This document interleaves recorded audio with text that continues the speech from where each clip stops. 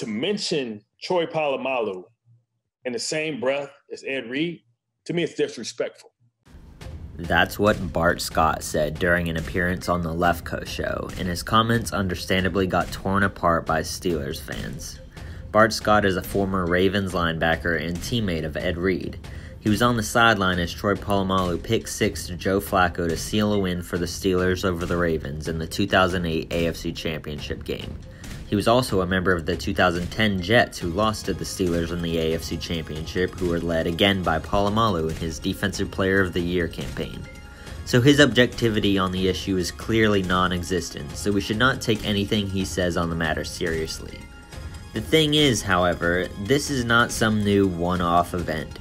This sentiment against Polamalu in both the national media and NFL fandom has been growing for some time now, to the point where I would now argue that Polamalu is actually underrated.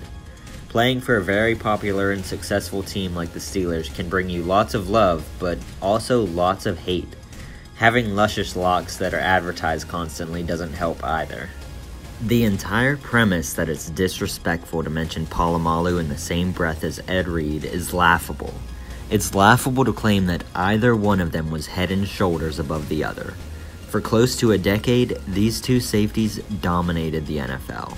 Year in and year out, these two are at the top of their positional rankings, helping to spearhead two of the most dominant defenses of the 2000s. Brian Dawkins was close, but his career started about half a decade before these two guys, so their primes never lined up. That and his peak was slightly never as high as the peaks of these two. For their specific era, Polamalu and Reed were the two best safeties in the NFL, bar none. To say that one was clearly ahead of the other one after the fact is asinine, and anyone claiming this is likely viewing things from a biased lens.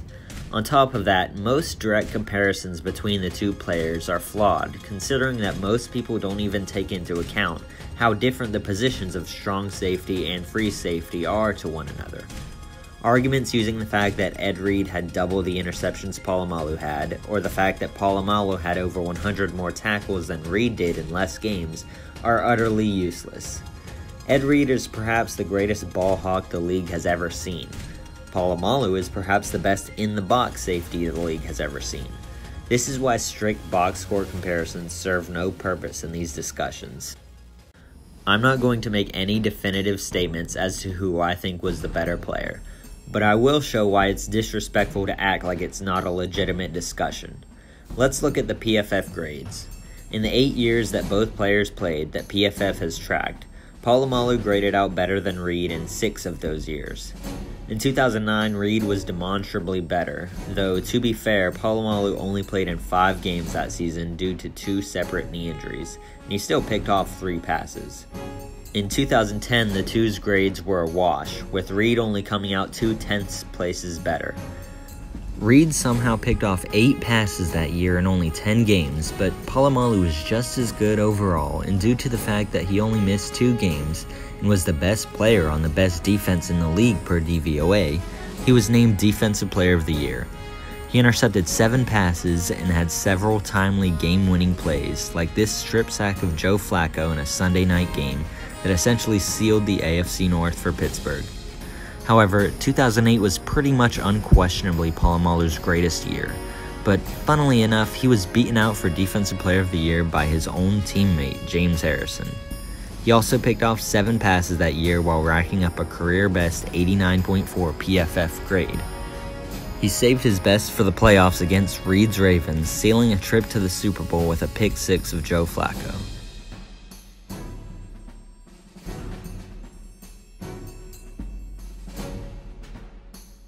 Again, Reed was also great that year, intercepting 9 passes for 264 yards and breaking his own record for the longest interception return in NFL history.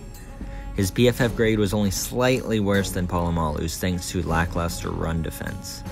Between Reed and Polamalu, this 3-year stretch may have been the greatest ever for a pair of safeties.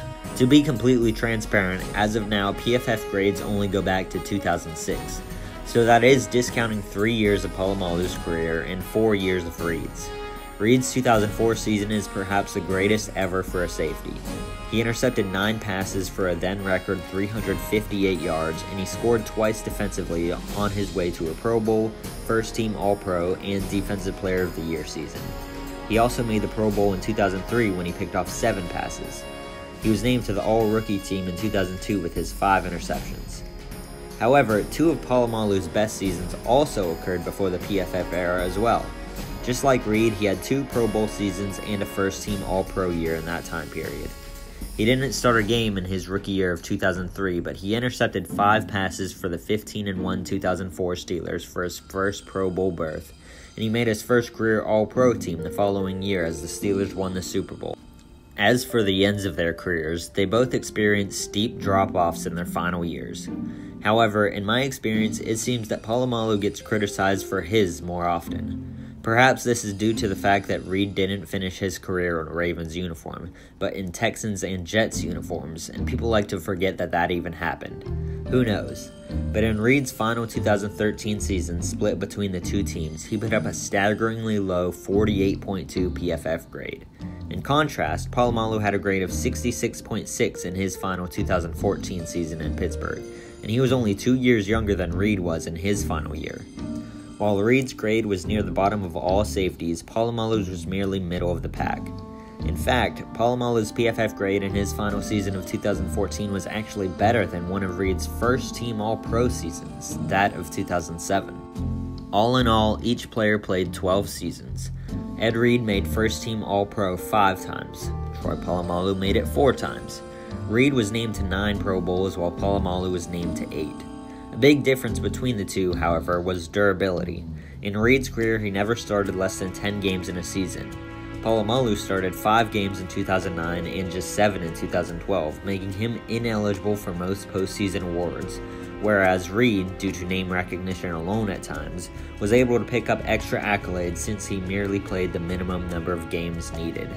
PFF recently named its top 101 players of the 2010s.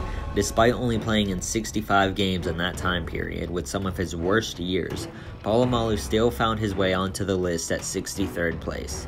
He was the 6th highest ranked safety behind just Eric Weddle, Earl Thomas, Harrison Smith, Devin McCourty, and Cam Chancellor. Having retired a year prior and having only played in 56 games while having a steeper drop-off, Reed did not make the cut. However, when looking at the first decade of data PFF has grades for, from 2006 to 2015, Reed and Polamalu were the league's 2 highest graded safeties, making PFF's all-decade team for that time period. Now, of course, PFF isn't the end-all be-all. However, advanced analytics for defensive players are difficult to track, especially for safeties who have a wide variety of roles and responsibilities. Brian Burke, an analytics specialist for ESPN, tracks expected points added and win probability added. You've probably heard of EPA before, but WPA isn't much different. It measures each play in terms of how much it increased or decreased a team's chances of winning the game. In terms of WPA, Polamalu owns 3 of the top 11 and 5 of the top 25 seasons for all safeties from 1999 to 2015. Ed Reed edges out Polamalu in career EPA, but Polamalu bests Reed in WPA. In terms of Pro Football Reference's approximate value metric, Reed has Polamalu beat 106 to 94. Not a big gap by any means, but when you go by the per game numbers, the difference is almost indistinguishable. As stated before though, direct comparisons are difficult because of the differences between the two positions. Ed Reed is almost indisputably the greatest ball hawk in NFL history. He was primarily a deep coverage player. On the other hand, Polamalu is greatest near the line of scrimmage in run defense, pass rushing, and underneath coverage. The thing is though, while Polamalu wasn't as good as Reed was in coverage, he was still elite in that category for most of his career, unlike Reed in run defense. In Reed's Baltimore years that were tracked by PFF from 2006 to 2012, he had the highest coverage grade for all safeties at a whopping 94.9 grade. Polamalu, however, still sat at just 3rd place with a 94.0 coverage grade. From 2006 to 2015, Polamalu ranked 2nd among NFL safeties in PFF's play-by-play grades against the run, and 3rd against the pass. He was the only safety to rank in the top 3 of both categories. I'll say it one last time. Comparisons between Reed and Polamalu are difficult because of the nature of the strong and free safety positions. Most comparisons you'll see using standard box score stats are done in bad faith. However, ranking the two among their respective peers using advanced analytics is completely fair. As shown in this video, Polamalu and Reed had two very similar careers. The only thing disrespectful in comparisons between the two is acting as if one is vastly superior to the other. You could just as easily argue that Troy Polamalu was the greatest safety of all time as you could argue the same for Ed Reed. I won't fight you on either front. Offenses were terrified to face them both each week. Greats like Peyton Manning, Tom Brady, and Bill Belichick have been effusive in their praise of both players. Brady famously called Polamalu one of the most instinctive and disruptive players he ever played against. This is what made Polamalu so great. Steelers coaches often let Polamalu just freelance because he had an innate ability to dissect the offense before the snap and wind up at the right place at the right time. Defensive coordinator Dick LeBeau said that they designed their defense specifically around Polamalu so that he had the freedom to do whatever he wanted without hurting the defense. Former head coach Bill Cowher once said, quote, "Did he take chances? Yeah. Was he right 90% of the time? Yes." Polamalu could diagnose a play inside the box and know exactly where it was going. His dives over the line of scrimmage to sack quarterbacks at the snap are legendary. Yet, Polamalu could also play sideline to sideline as a deep center fielder if need be. He didn't just have to drop between the hashes as Bart Scott claimed.